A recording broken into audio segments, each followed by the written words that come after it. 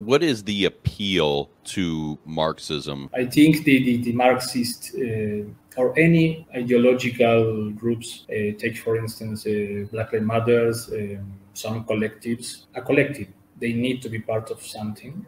And collectivism always tends to dissolve the persona in a group or coagulate the persona, like the old alchemical formula solvet coagula. You have that in the other hand, the hyper libertarianism, which is the hyper individualization of the person, isolate the person, and the Christian view of the world is the halfway, integrate both of these visions of the world.